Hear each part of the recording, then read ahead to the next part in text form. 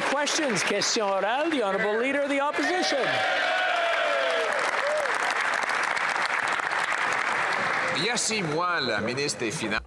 The Minister for Finance promised a balanced budget by 2027. She said that deficits are having an effect on inflation. But her budget adds $60 billion extra dollars on the inflationary fire, $4,200 per family. Will the minister finally recognise that Canadians can no longer pay? And will she table a plan to balance the budget to reduce inflation and interest rates? The Honourable Deputy Prime Minister. Mr. Speaker, once again, the Conservatives show that they are completely irresponsible, and that for them, the only important thing is trying to pick partisan fights here in Parliament. Today, the Conservatives are trying to suppress the help that Canadians need and that we would like to give Canadians. For example, in this budget, we will improve the Canada Workers' Benefit. The Honourable Leader of the Opposition. What is irresponsible are policies that increase inflation and interest rates.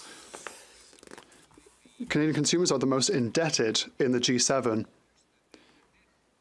Consumers are the most indebted, more so than even the Canadian economy. The minister admits causing inflation because of inflationist policy. This will increase interest rates even higher on the backs of these indebted consumers. Will she finally implement a balanced budget to reduce inflation and interest rates before there is a crisis? The Honourable Deputy Prime Minister. Mr. Speaker, what is truly shocking is the completely irresponsible position, an adolescent position taken by the Conservatives. They prefer partisan bickering than helping Canadians. And I would like to explain to you what there is in the budget and what Canadians need. For example, better worker benefits, doubling for deductions for tools. The Honourable Leader of the Opposition. It's just 6 months ago that this minister promised a balanced budget by the year 2027. She said that deficits fuel inflation. Finance Minister John Manley, a Liberal, said that while the Bank of Canada is slamming on the brakes of inflation with higher rates, this government is slamming on the gas with higher spending. This could cause the whole engine to blow when all of that mortgage debt Canadians hold comes up to renewal unless the rates come down. So will she act now to put in place a plan to balance the budget to bring down inflation and interest rates? The Honourable Deputy Prime Minister. Mr. Speaker, I am truly appalled by the reckless and irresponsible behavior we are seeing from the Conservatives today. They are showing that they prefer adolescent partisan games over actually delivering support to Canadians. So let's talk about what they are preventing Canadians from getting with their parliamentary childishness. They are preventing Canadians from getting the doubling of the tradesperson's tool deduction. They are preventing us from putting in place an anti-flipping tax that's going to stop speculation in homes. The Honourable Leader of the Opposition. Mr. Speaker, what is truly reckless is driving up inflation and interest rates on Canadian consumers who are the most indebted in the entire G7. In fact, the combined consumer debt is almost bigger than the entire Canadian economy. And when the monster mortgages that Canadians took out with the advice of this government back in 2021 and 22 come into higher rates for renewal, there could be a massive mortgage meltdown. Therefore, will the finance minister do what she promised only 6 months ago, and that is to say, stop putting fuel on the inflationary fire, balance the budget to bring down inflation and interest rates? Yes or no? The Honourable Deputy Prime Minister. Mr. Speaker, someone who advised Canadians to opt out of inflation by investing in crypto is pretty ill-positioned to offer economic advice of any kind. And you know what he is doing instead of providing a responsible economic plan? He is blocking the support that Canadians need, real measures in our budget implementation bill. For example, cracking down on predatory lending. Who could be opposed to that? Isn't that what Canadians need right now? But the Conservatives, with their frivolous, childish behavior, are stopping Canadians from getting that support. The Honourable Leader of the Opposition. Les familles québécoises. Quebec families are being struck by forest fires. This includes fires also elsewhere in Canada. The Conservatives are here to support any government measures that will be necessary to protect Canadians and to minimise the effects of forest fires. I would like to thank the Minister for the briefing that he gave, and I would like to offer him the opportunity to give an update to this House and all Canadians on the state of the forest fires and what the government is doing to respond. Minister of Emergency Preparedness. I thank the member opposite for the important question and also for the strong advocacy from every member of this House on behalf of their communities. Mr. Speaker, there are currently 370 wildfires burning in Canada, 217 of which are out of control. There have been over 26,000 evacuations from communities right across the country in response to a request for assistance from the provinces of Alberta, Quebec, and Nova Scotia. We have deployed the Canadian Armed Forces into those three provinces. In each location, the Canadian Armed Forces are now in the field assisting with firefighting efforts. L'Honorable Député. The Honourable Man for La Prairie. Mr. Speaker, first of all, allow me, on behalf of the Bloc Québécois, allow me to express our solidarity with the Quebecers evacuated by the forest fires and with all those who are worried. We are here with you. Our members of Parliament are on the ground, and it is important to note that cooperation between governments is going well right now. Mr. Speaker, we are going to have to talk to each other clearly and honestly about climate change, but for the time being, let us contain the fires first and give full support to those affected. Will the government accept our outstretched hand and our cooperation? The Honourable Minister for Canadian Heritage. Mr. Speaker, we are all concerned by this situation. From the very beginning, I'd like to thank firefighters for their work. I'd like to commend their courage. We received Quebec's request last Saturday. We answered yes, absolutely, in the following hours. We sent people, 150 personnel are now in Quebec. We'll continue to be there for Quebecers, Mr. Speaker. The Honourable Member for La Prairie. Mr. Speaker, Radio-Canada revealed that David Johnston hired Navigator, which specialises in media crisis management. He has a right to hire whomever he wants. That's not the issue. What is bizarre, however, is that he didn't hire this crisis management firm while he was in crisis last week, following the tabling of his report saying no to a public inquiry. No, he hired it on day one of his mandate, Mr. Speaker. So the question arises, did Mr. Johnston know from the very beginning that he was going to oppose the public inquiry demanded by the public? The Honourable Minister for Interparliamentary Affairs. Mr. Speaker, my colleague knows full well that the simple answer to this question is no. Mr. Johnston took the time to look at all documents, had a number of interviews with those directly involved in these questions of foreign interference. Mr. Johnston reached an independent and serious conclusion, something that is a breath of fresh air in this House of Commons. South.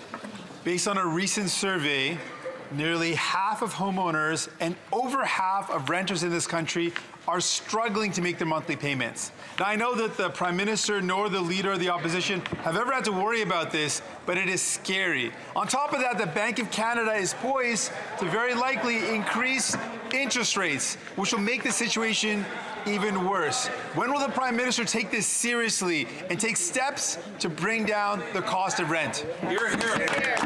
The Honourable Deputy Prime Minister. Mr. Speaker, our government absolutely understands the challenges that people are facing with the cost of living, particularly Canadians who rent. And that is why last fall we provided a top-up to people who needed support paying their rent. That is also why we are very glad that on the 5th of July, we are going to be able to provide the grocery rebate targeted at 11 million vulnerable Canadians and Canadian families who need that support the most. The honourable member for Burnaby South. This Liberal government needs to start acting like this is a crisis. Le Banque du Canada va The Bank of Canada will no doubt increase interest rates, which will make things even worse. It'll put even more pressure on workers. This government has done nothing to tackle the greed of large corporations that massively contribute to the increase in inflation.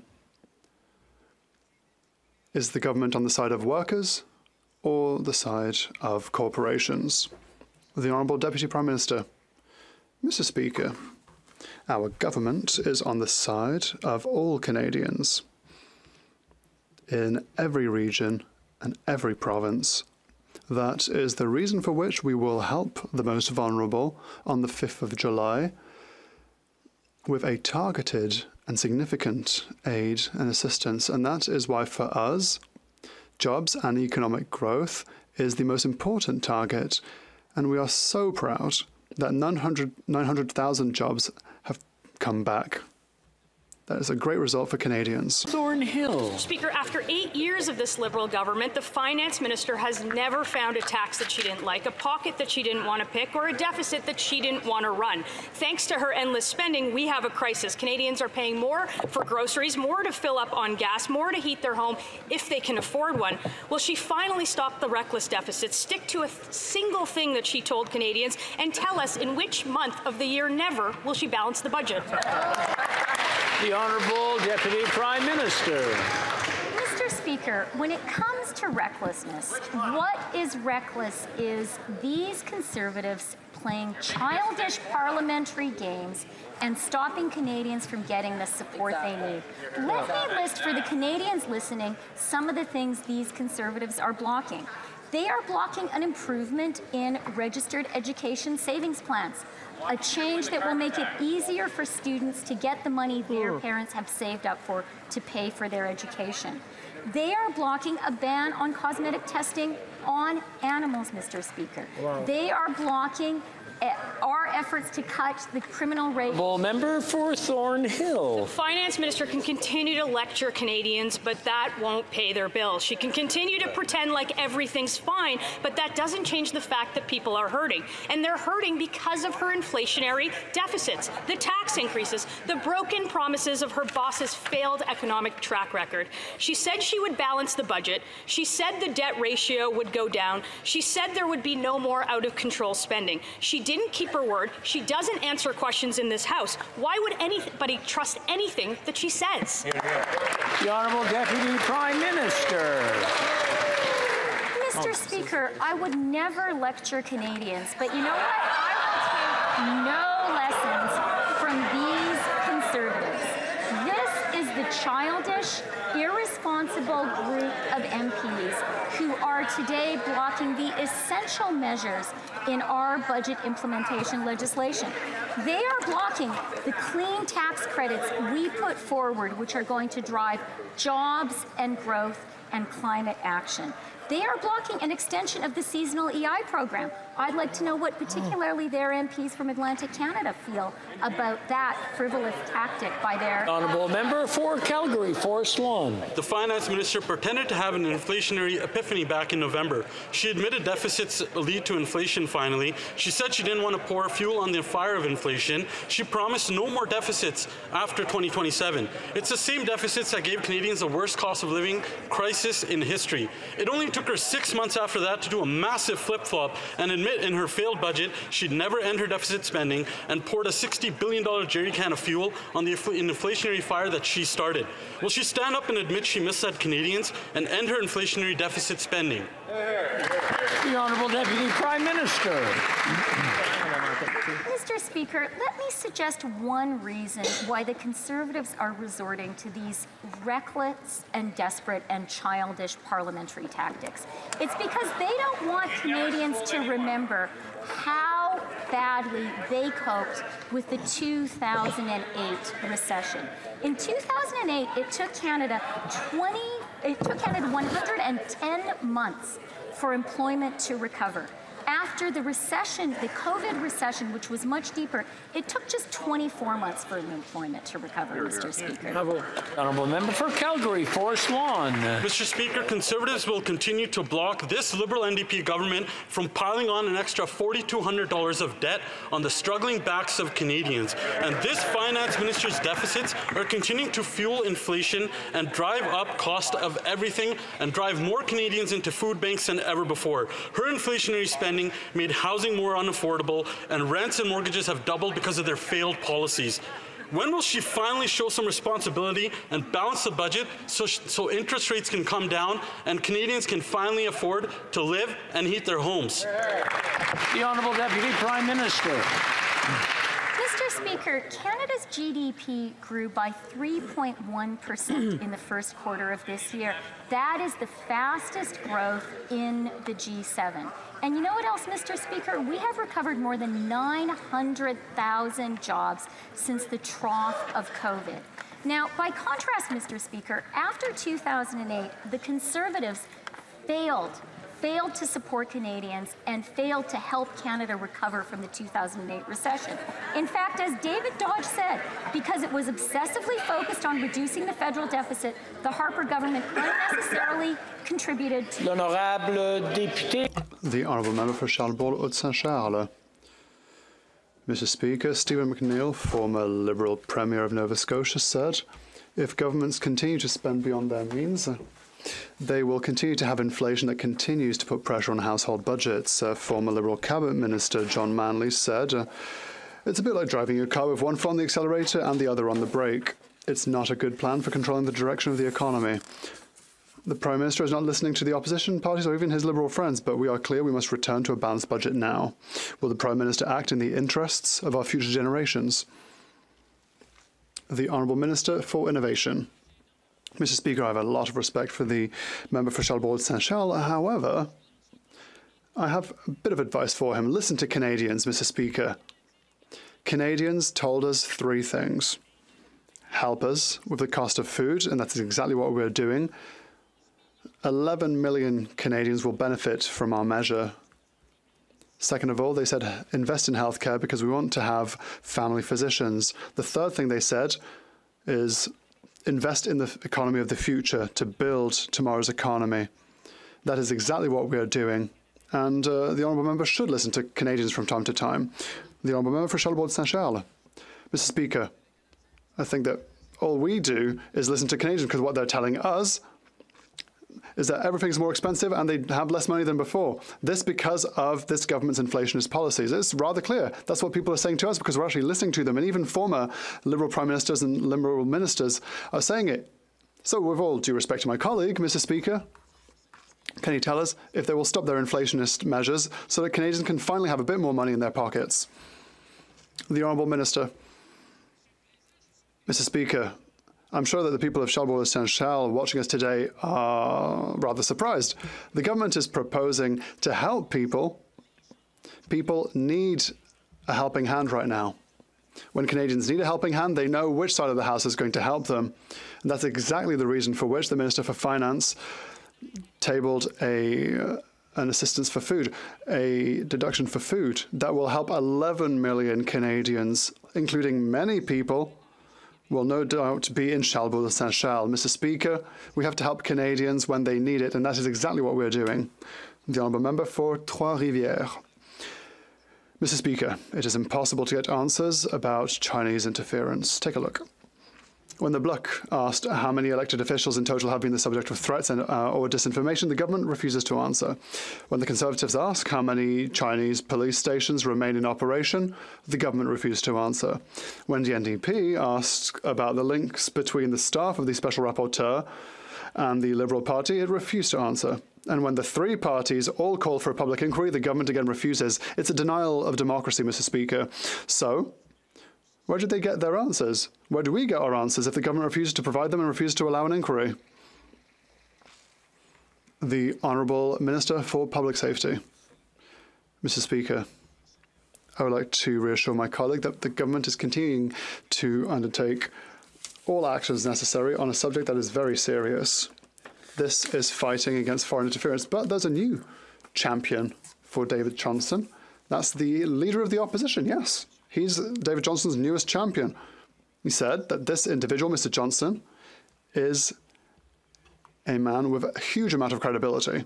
And so, despite the records between Mr. Johnston and the Conservatives, will continue to trust in him for the next steps on this important issue. The Honourable Member for Trois-Rivières. Thank you, Mr. Speaker. Well, that didn't answer my question at all, but the Liberal solution is ready-made. Faced with a Prime Minister who hides the truth from the public, they would like to force the opposition leaders to join him in his secrecy. Everyone in secrecy, no one to inform the greater population. Mr. Speaker, the Liberals have the problem backwards. The problem is not that the public knows that China is interfering in democracy. On the contrary, the problem is that China can continue its interference in the shadows. The problem is not the light, it's the shadow. When will there be a public and independent inquiry, Mr. Speaker? The Honourable Minister for Interparliamentary Affairs. Mr. Speaker, I think that my friend from the Bloc is perhaps a little bit confused about what is keeping Canadians in the dark. The Conservatives did absolutely nothing on foreign interference, despite the fact that intelligence officers raised this issue publicly in 2013. Our government, Mr. Speaker, did the opposite. We implemented measures to fight against foreign interference. We further strengthened measures every single time that we received advice from experts, and that is exactly what we will do with the recommendations from Mr. Johnston. The Honourable Member for Laurentides-Labelle. Mr. Speaker, whilst the government is talking about opposition leaders, left, right and centre, it is not talking about Chinese interference. That is what we need to tackle. Under the Johnston report, there will be no inquiry into Chinese police stations. There will be no investigation into Chinese-backed election candidates. There won't be no investigation into intimidation of the Chinese diaspora. There won't be no investigation into threats against elected representatives. So what's the point of letting Mr. Johnston continue his work if he tells us himself that he will not investigate Chinese interference in democracy? The Honourable Minister. With all due respect to my colleague, Mr. Speaker, our government has a record of tangible action on the issue of foreign interference, with the creation of new powers for CSIS, with the creation of a new national coordinator to fight against foreign interference, and with public consultations for the creation of a new register for foreign agents.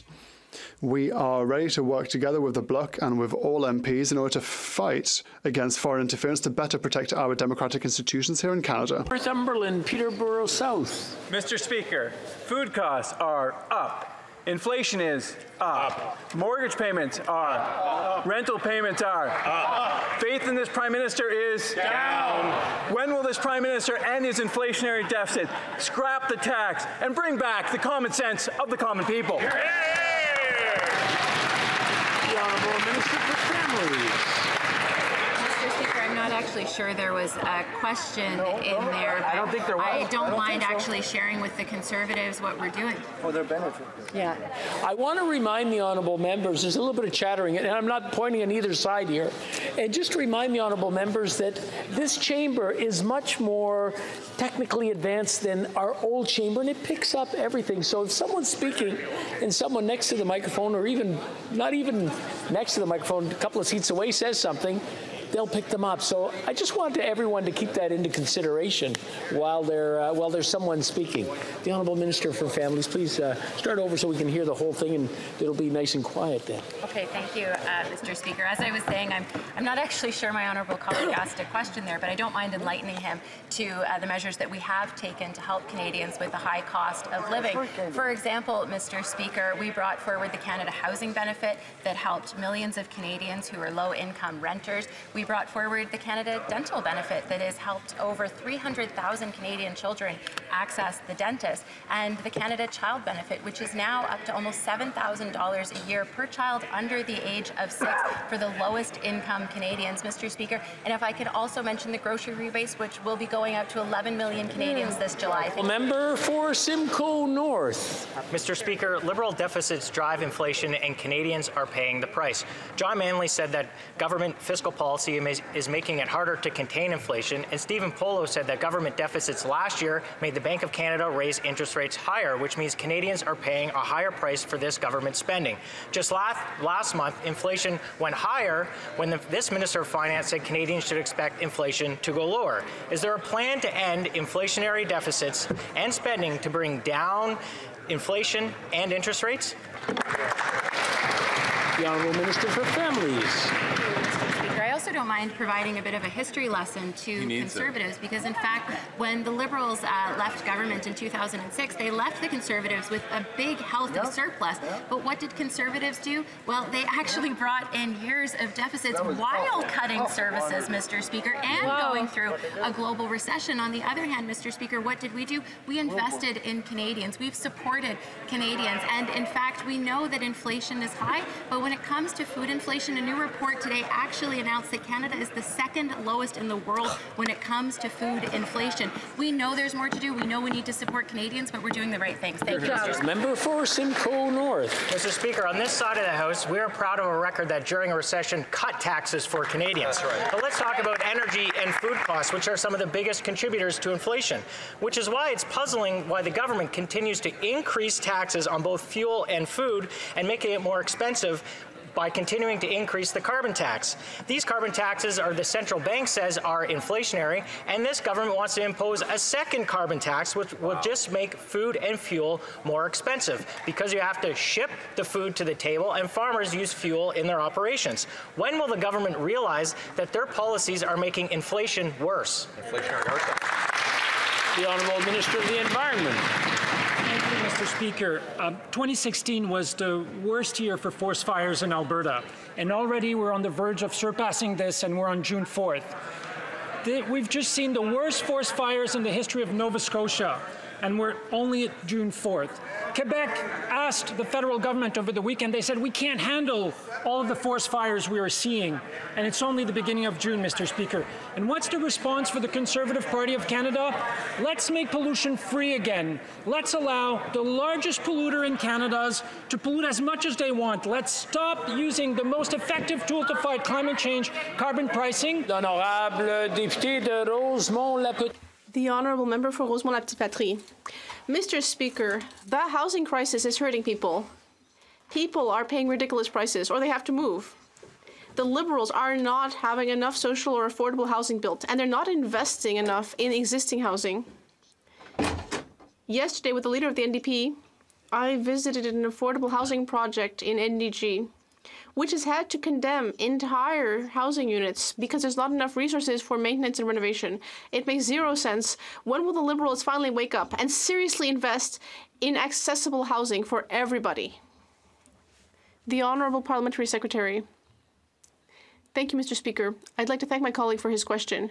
We agree with him that housing is currently difficult to find,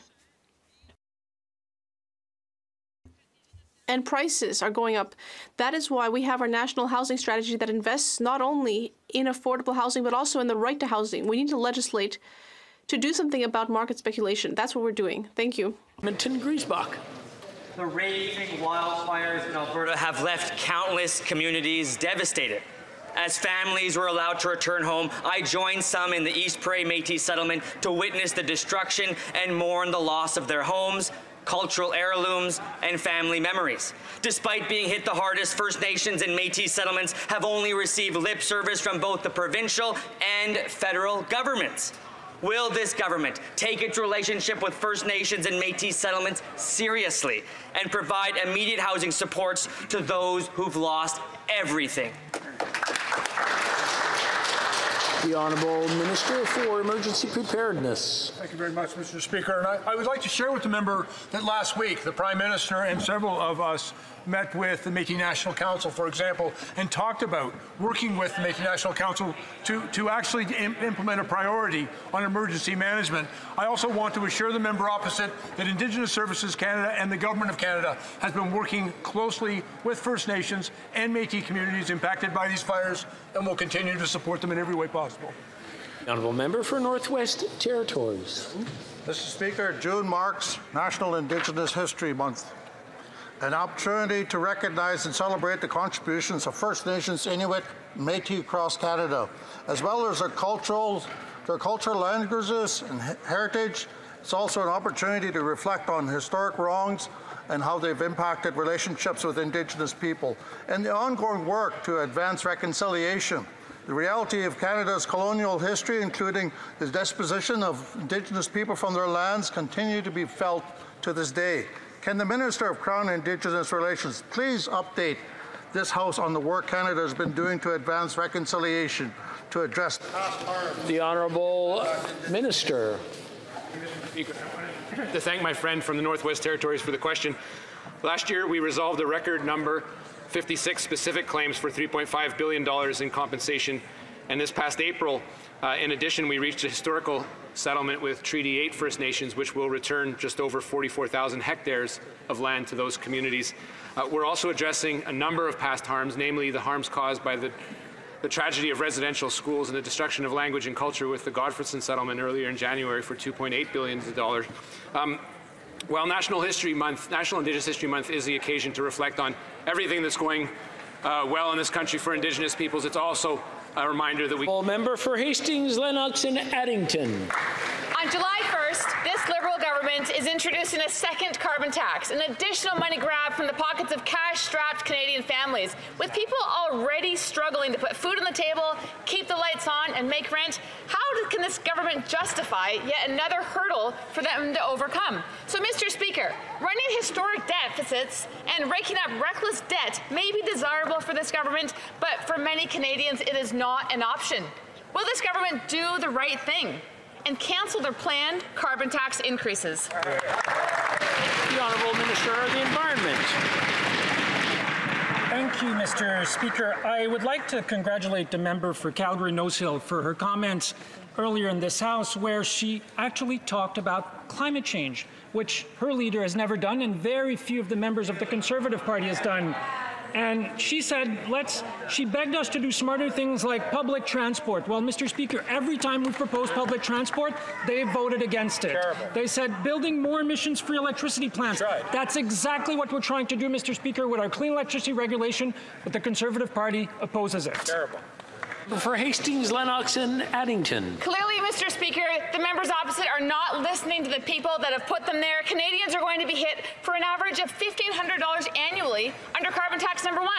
Carbon tax number 2, an additional $573. That's over $2,000 for an average family. This Liberal government needs to reduce interest rates and get inflation under control, and they can start today. So, Mr. Speaker, I will ask again, after getting such a lackluster answer the first time, will this government exercise some common sense and cancel their planned carbon taxes, yes or no? The Honourable Minister.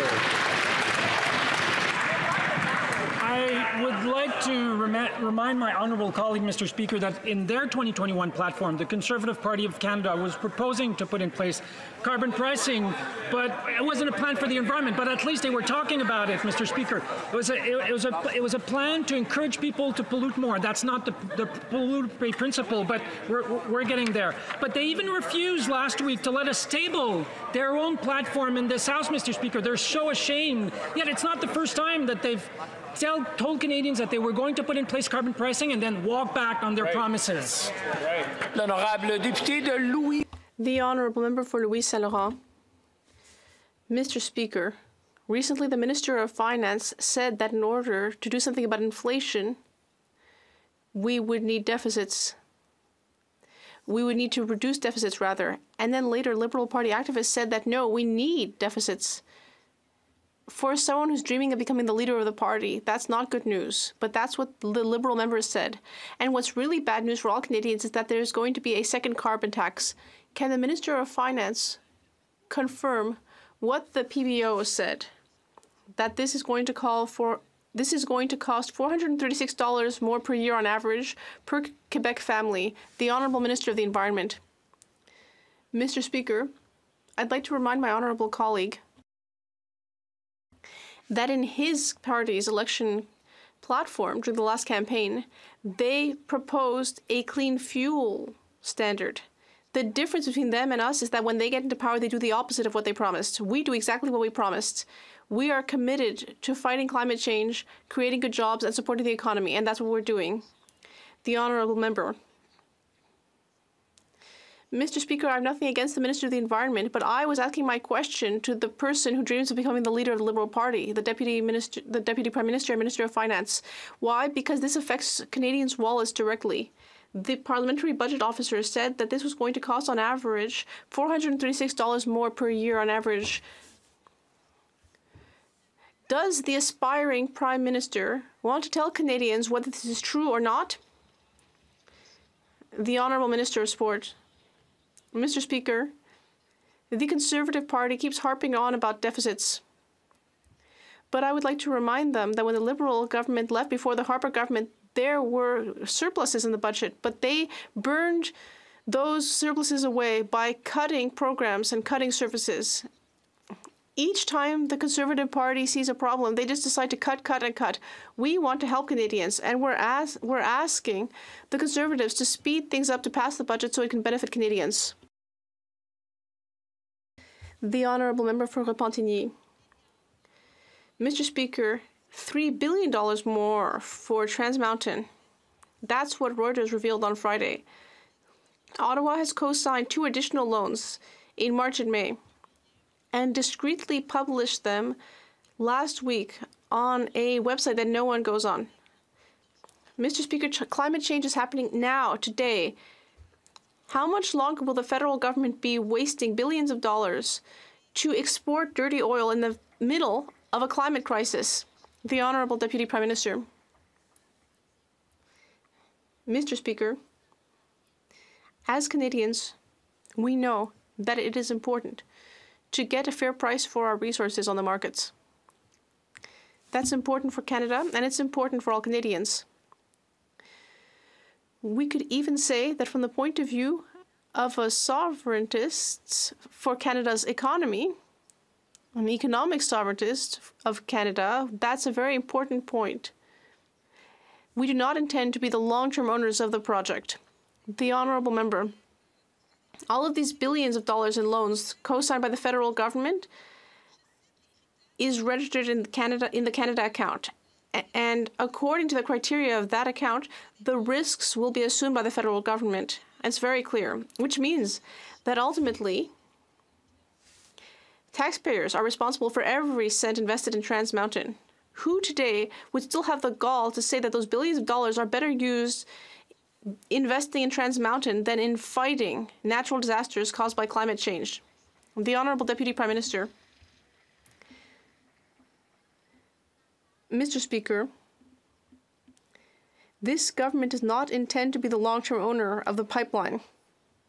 Our government understands the importance of Canada's economic sovereignty and for Canada to have control over its own exports and natural resources. But I do agree with my colleague regarding the climate. That's why Canada has invested $120 billion in our plan for the green industrial pivot. With St. James, Assiniboia, Headingley. Carbon Tax 1 will add 41 cents a litre to the price of gas. Now Carbon Tax 2 will add another 17 cents on top of that. To make matters even worse, they're going to tax these taxes by adding the GST.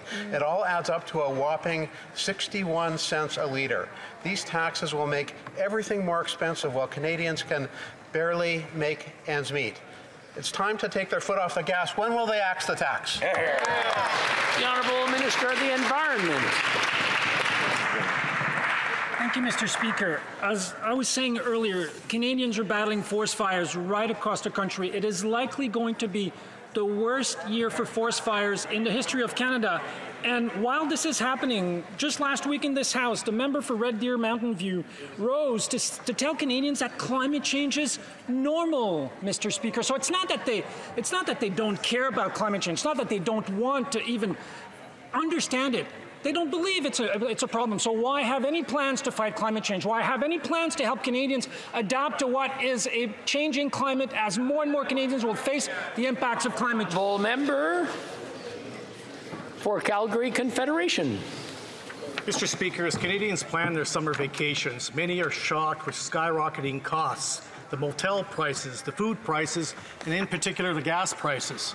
The Liberal carbon taxes will add a shocking 61 cents to a litre of gas. Oh, and don't forget the GST on top of that, Mr. Speaker. Not all Canadians get to jet off on vacation where taxpayers pay for the fuel. What is this Liberal government going to do to make sure Canadians can afford the gas to see their family, to see their friends, and to see their country? The Honourable Minister for Immigration. Speaker, over my time as a parliamentarian, I've had the honour and privilege of getting to know the honourable member, and I respect him deeply. But I have to say, Mr. Speaker, when we're dealing with the consequences of climate change, we at home, we know we need to reduce our pollution. We also know that the most cost-effective way to combat climate change is to put a price on pollution. With respect to this specific policy, 8 out of 10 Canadian families are going to receive more. What the Conservatives are advocating for, Mr. Speaker, is to take that money away from families so they can give it to polluters. This is nonsensical policy. We're going to continue to advance an ambitious environmental agenda and make life more affordable at the same time. The Honourable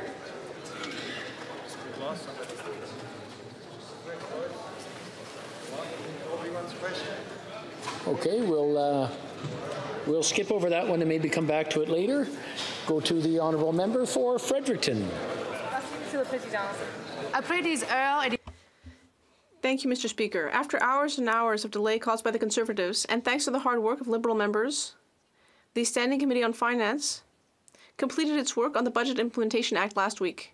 Unfortunately, the Conservatives are continuing to delay this bill's progress here in the House. Can the Honourable Minister of Tourism and Associate Minister of Finance tell this House about how the measures in this bill will help Canadians? And why it's so important to get it passed quickly? The Honourable Minister. Mr. Speaker, I'd like to thank the member for this excellent question. After more than 28 hours of delay by the Conservatives, the Standing Committee finally sent the bill back to the House, Bill C-47. This bill would enable people to get benefits from the Canada Workers' Benefit more quickly. It would improve education savings plans and would reduce tradespeople's SMEs' tax burden by reducing their credit card fees. I would ask the Conservatives to stop with their ridiculous games and get this bill adopted. Tanya Lambton. Mr. Speaker, these tax and spend Liberals are at it again. It's not bad enough that Canadians are skipping meals and going to food banks because they can't afford to eat and heat with the punishing taxes that this government is going to triple. Now, the Liberals want to double down with a clean fuel tax and put a tax on the tax. The combination of these will raise the price of gas 61 cents a litre, costing thousands of extra dollars to Canadians that can't afford it. When will the Liberals axe carbon tax 1.0, 2.0, and the tax on the tax? The Honourable Minister for Families.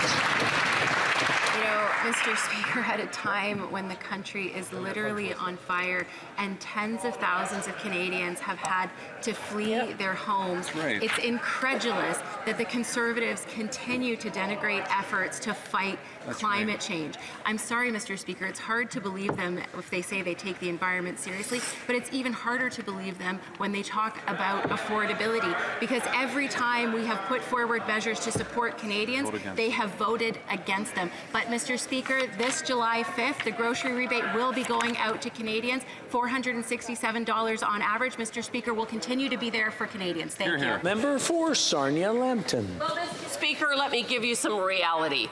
There's been a carbon tax for years. It's done nothing to stop forest fires in this country, and it will never stop forest fires. It is a tax plan. It is not an environment plan. The only thing the carbon tax does is punish hardworking Canadians. So will the Liberals quit doubling down on the triple carbon tax and axe the tax? The Honourable Minister of the Environment. Mr. Speaker, this question highlights how the Conservative Party of Canada has no understanding whatsoever of the science of climate change. As if you can flick a switch and the climate's going to be all right. It's this, magical thinking that invest your money in cryptocurrencies and all's going to be good with the economy in Canada, Mr. Speaker. It's the same thing. So if the Leader of the Opposition won't take a briefing on Chinese interference, maybe he'll take a briefing on climate change. My department would be very happy to provide that to him and any member of the Conservative Party of Canada.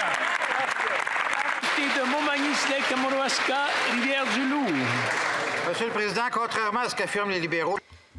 Mr. Speaker, despite what the Liberals say, the carbon tax will have an impact in Quebec, just as farmers and truckers. And as if that weren't enough, this government wants to add another tax, a tax on a tax. In Quebec, that will represent $436 more per year, per family. Canadians are already struggling with inflation and interest rates that just keep going up. People are exhausted. Will this Prime Minister finally give him a break and axe his second tax? The Honourable Minister of Agriculture. Thank you, Mr. Speaker. As we all know, Quebec has had its carbon market for some time. So the federal pollution pricing system will not apply. We have several measures to support the agricultural sector, especially clean agricultural programs. I would invite farmers who want to access those new technologies to reduce their emissions and become more resilient. I would invite them to take advantage of that program. Mississauga Lakeshore. Mr. Speaker, on World Environment Day, we recognize our shared responsibility to protect our planet and fight climate change, biodiversity loss, and pollution now and in the future. This year, the theme for World Environment Day is Solutions for Plastics Pollution. This is an opportunity to highlight the initiatives taken by Canada, such as banning of certain harmful single-use plastics to preserve the cleanliness of our shores. Can the Minister of Environment and Climate Change tell us what solutions our government is putting forward to reduce plastic pollution? Honourable Minister of the Environment. Speaker, and I want to thank my honourable colleague for the question and his advocacy on this issue. Happy World Environment Day, Mr. Speaker. I'm happy to announce that in just a few weeks, on June 20th, the single-use plastic ban will come into full force. Following that date, harmful plastics such as straws and plastic cutlery will no longer be able to be used, sold, or imported into Canada. This is news worth celebrating. Plastic products that are harmful to our wildlife, our oceans, our lakes, and that is why our government continues to take action towards zero plastic waste before 2040. Thank you, Mr. Speaker. Member for Nanaimo, Ladysmith. Mr. Speaker, despite the clear damages from abandoned vessels to food security, marine life, and the environment, the Liberals haven't done enough. Locals know this damage well, as abandoned vessels, or what locals call vessel graveyards, line our coasts. First Nations and community groups are willing to clean up this government's mess. All that's missing is the government's political will. So will the Liberals immediately provide the necessary funding to First Nations, locals, to clean up these harmful, destructive vessels? Hear, hear. Hear, hear. The Honourable Minister of Transport. Speaker, the Prime Minister last year announced the renewal of the Oceans Protection Plan, which is the largest investment that Canada has ever made in protecting our oceans and our waterways. Part of that plan is working collaboratively with coastal communities, with indigenous communities, to ensure that we maintain the health of our waterways, including, Mr. Speaker, collaboration on removal of abandoned vessels. We have, in dedicating the resources to work with indigenous communities to do so, we will continue to do so, Mr. Speaker. Thank you very much. The Honourable Member for Richmond-Arthabaska. Mr. Speaker, a few weeks ago, I asked the government about the drastic decrease in the budget of the Canada Summer Jobs Program, 30% compared to last year, and the Prime Minister answered that we had come back to the amount from before the pandemic. But when you look at the numbers, we can easily see that the budget is actually $60 million less than before the pandemic. This will have a major impact on community organizations, municipalities, the agricultural sector, SMEs, and of course, youth employment opportunities. So will the Prime Minister assure us that he will correct the situation in the next budget? The Honourable Minister. I want to thank the Honourable Member for his question. Youth come first and foremost in this country, and we have a suite of programs under the Youth Employment Skills Strategy, including Canada Summer Jobs. We have gone back, yes, Mr. Speaker, to pre-pandemic levels because employment for youth has gone down some 20%, Mr. Speaker. There are several programs within this suite, and I would be pleased to chat with the member more about them. Member for Leeds, Grenville, Thousand Islands, and Rideau Lakes. While Canadians are struggling to choose between heating their homes and feeding their families, record numbers of Canadians going to food banks, nearly 1.5 million Canadians going to food banks in a single month. The response from this Liberal government is to increase their tax on everything. With carbon tax too, Canadians are going to be paying more than 61 cents a litre in tax on gas, which is going to raise the price of getting to doctor's appointments, but it's also going to raise the price of food production for our farmers who make our food. Why is this government continuing to hammer Canadians with higher taxes? The Honourable Minister for Families. Mr. Speaker, the Conservatives know that it's actually the contrary, because since we've come into office, we have lowered taxes for middle-class Canadians, we've increased benefits for low-income Canadians, and in fact, we have lowered child poverty in half since we came into office in 2015, Mr. Speaker. It doesn't mean that we know there aren't Canadians who are struggling, which is why just on July 5th, we will be bringing forward the second grocery rebate that will be providing on average $467 for families of four in this country. It's also why we've brought forward affordable childcare. Mr. Speaker, if Conservatives truly cared about affordability, they have an easy thing: support our... I'm afraid that's all the time we have for question period today. C'est tout le temps que nous avons pour la période de... That's all the time we have for question period today. Il est 15h10. As it is 3:10, pursuant to order made on Thursday, June 23, 2022, the House will now proceed to the taking of the deferred recording division on the motion of Mr. Berthold relating to the business of supply. Call in the member.